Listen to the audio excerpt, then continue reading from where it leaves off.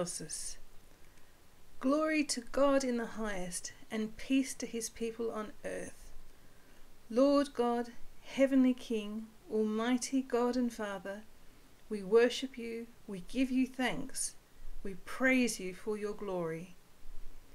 Lord Jesus Christ, only Son of the Father, Lord God, Lamb of God, you take away the sin of the world. Have mercy on us. You are seated at the right hand of the Father. Receive our prayer. For you alone are the Holy One, you alone are the Lord, you alone are the Most High, Jesus Christ, with the Holy Spirit, in the glory of God the Father. Amen. The Gospel reading is from the Gospel of John, chapter 17. Jesus looked up to heaven and said, Father, the hour has come. Glorify your Son, so that the Son may glorify you, since you have given him authority over all people, to give eternal life to all whom you have given him. And this is eternal life, that they may know you, the only true God, and Jesus Christ, whom you have sent. I glorified you on earth by finishing the work that you gave me to do. So now, Father, glorify me in your own presence with the glory that I had in your presence before the world existed. I have made your name known to those whom you gave me from the world. They were yours, and you gave them to me, and they have kept your word. Now they know that everything you have given me is from you. For the words that you gave to me I have given to them, and they have received them, and know in truth that I came from you, and they have believed that you sent me. I am asking on their behalf. I am not asking on behalf of the world, but on behalf of those whom you gave me, because they are yours. All mine are yours, and yours are mine, and I have been glorified in them. And now I am no longer in the world, but they are in the world, and I am coming to you. Holy Father, protect them in your name that you have given me, so that they may be one, as we are one.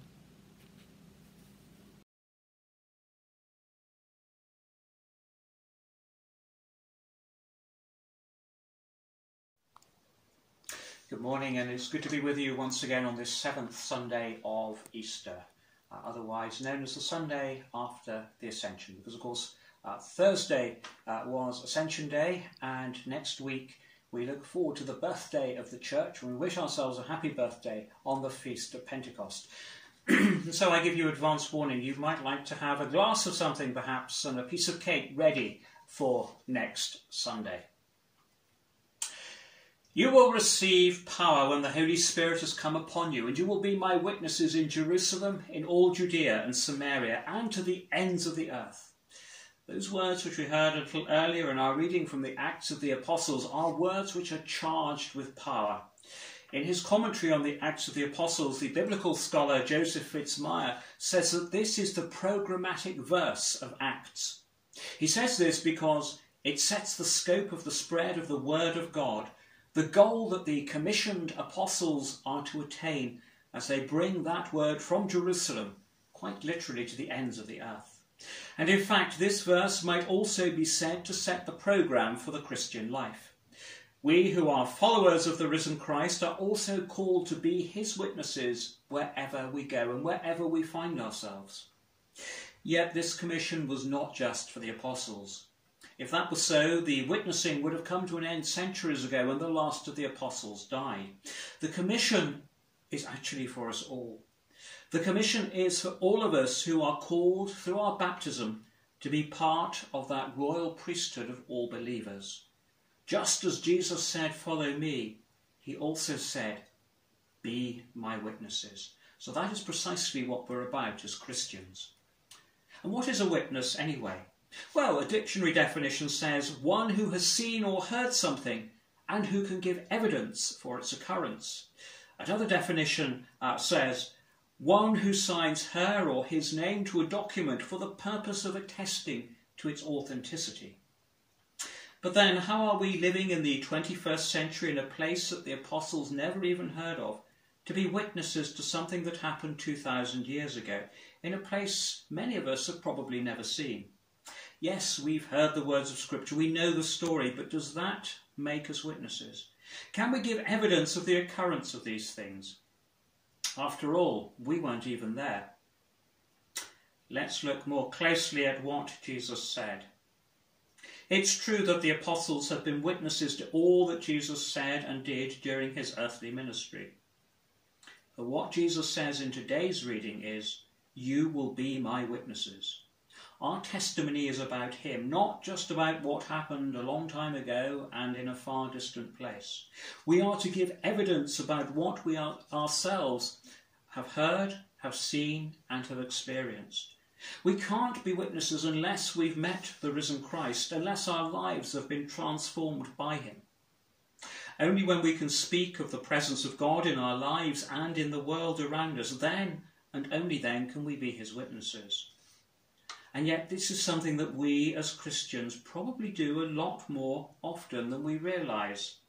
St. Francis of Assisi put it well when he said, "Proclaim the gospel at all times, and when necessary, use words." How many people in our own life have been witnesses to us? Not just in words, but by deeds too. Who have been the figures in our lives who have inspired us and encouraged us, both by their word and by their example, in our life in Christ? We're called to do the same, and this call is not just issued to us individually, but also to us as members of the body of Christ, the church. We should be seriously considering how we are called in this place and at this time to be Christ's witnesses. Possibly we don't think of ourselves in that way. Nevertheless, if Jesus calls us to be witnesses, then we need to prepare ourselves for just that. But what do we need to do? How can we get started? It would appear from today's reading that two things are necessary.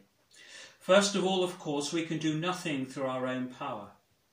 "You will receive power when the Holy Spirit comes upon you," Jesus said to his apostles. As we await the glorious feast of Pentecost next Sunday, let us pray earnestly for the outpouring of the Holy Spirit on all of us, both corporately as members of the church and individually too. It is only when we are clothed with power from on high that we can do the work that Christ calls us to do. The second thing that we must do is reflected towards the end of the reading from Acts. All these were constantly devoting themselves to prayer together with certain women, including Mary, the mother of Jesus, as well as his brothers. The communal prayer and harmony reflected in the story from the Acts of the Apostles should serve as a model for our own church communities. Any disunity in the body of Christ will always be an obstacle to the effectiveness of the witness that we bear. As the Lord Jesus prayed on the night before he died, that we might all be one, so we must pray and act as one. God's call comes to each one of us. What is he specifically calling you to do? And just as importantly, how are you going to respond? Amen. Let us pray.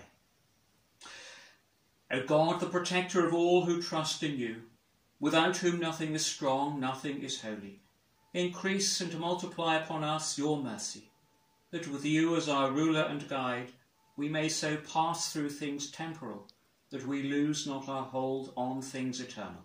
Through Jesus Christ our Lord. Amen. Thank you, and it's been good to be with you once again this week. As I said, next week we celebrate the great feast of Pentecost, when we give thanks for and pray for the continued outpouring of the Holy Spirit. As I said, it's also technically the birthday of the church. And so if you'd like to join me with a glass of something next Sunday morning with cake, then that would be absolutely wonderful. You might think that 9:30 in the morning is too early for that, but just pretend it's also the effects of the Holy Spirit on you. Bless you all. Bye-bye. The Collect for the 7th Sunday of Easter.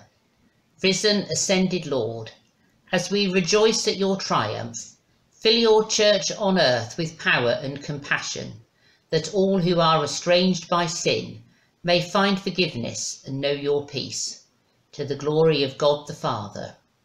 Amen. As our Saviour taught us, so we pray. Our Father, who art in heaven, hallowed be thy name. Thy kingdom come, thy will be done, on earth as it is in heaven. Give us this day our daily bread, and forgive us our trespasses, as we forgive those who trespass against us. And lead us not into temptation, but deliver us from evil. For thine is the kingdom, the power, and the glory, for ever and ever. Amen.